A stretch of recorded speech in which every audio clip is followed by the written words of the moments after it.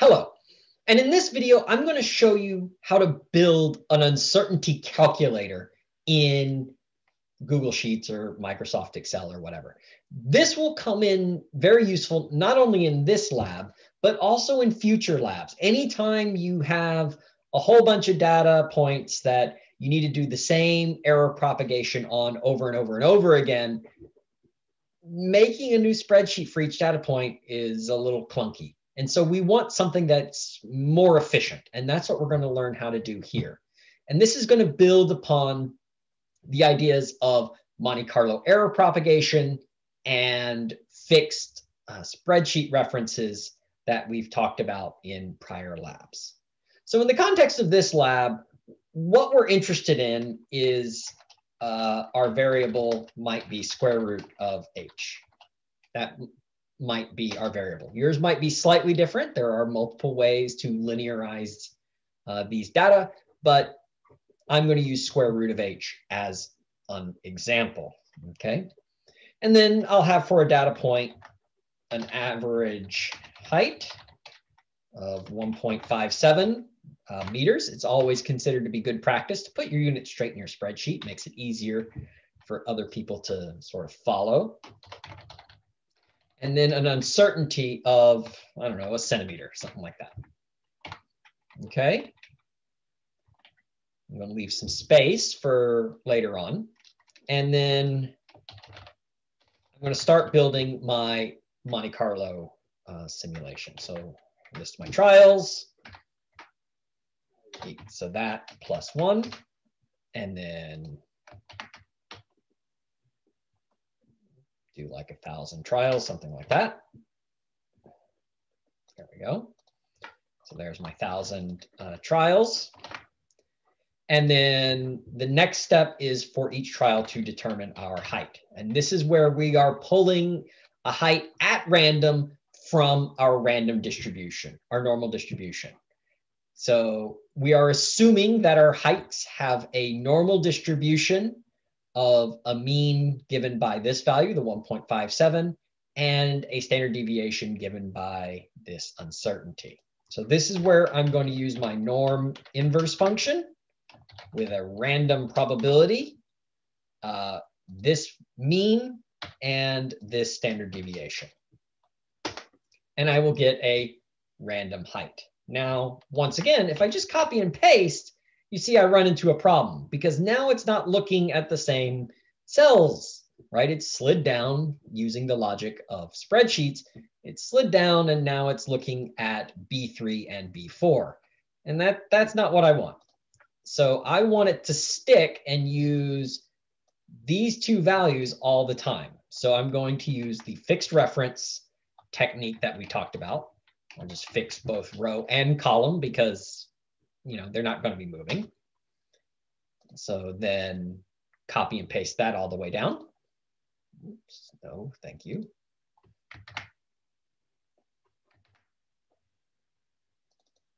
There we go.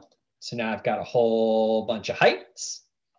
And then my variable, which I've decided is square root of height. Again, yours might be square root 2 height. There are a couple of different ways to go about this. So I'm going to do square root of the height. Now you could do this all in one computation. I find it easier to do it in two. It makes it easier for me to see what's going on.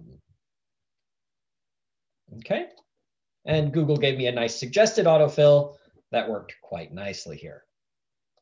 All right. So now I can go through and calculate the average square root height, which is going to be the average of all of this,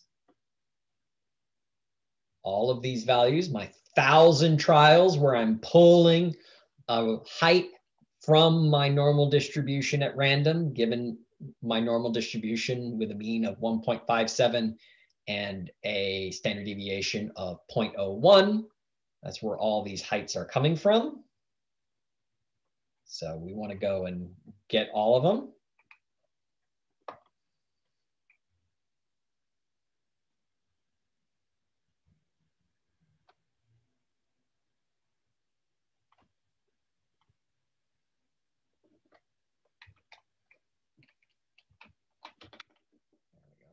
speed things up a bit. There we go.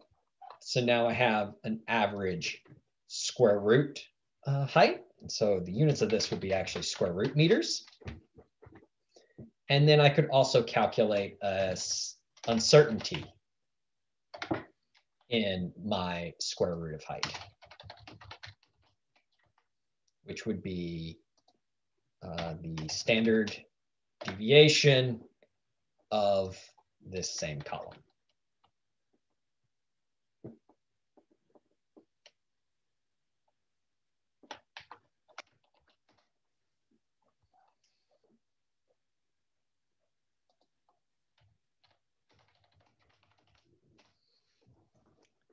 So now you see I've got an average and an uncertainty in my square root of height, given this height and this uncertainty.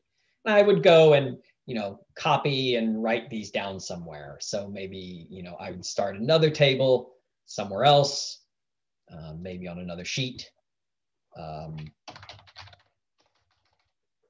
Height, uncertainty, square root, height, uncertainty, and my height was 1.57, 0, 1, and just copy.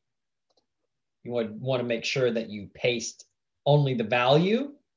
So paste special, paste values only, that way it won't update when you update your other spreadsheet. Copy and paste special, paste the values only. That would be important. And now I can go and I can show you the power of this. I can go and change this value, call it 3.14 meters. And maybe my uncertainty is no longer 1 centimeter, it's, 2 centimeters, whatever. And you can see that everything has updated automatically. So you see my heights are now being pulled from a distribution that has a mean of 3.14. You can see that pretty clearly. And everything's automatically updated. And so this is how you could quickly build up a spreadsheet of values that paste the values only because you don't want these to update.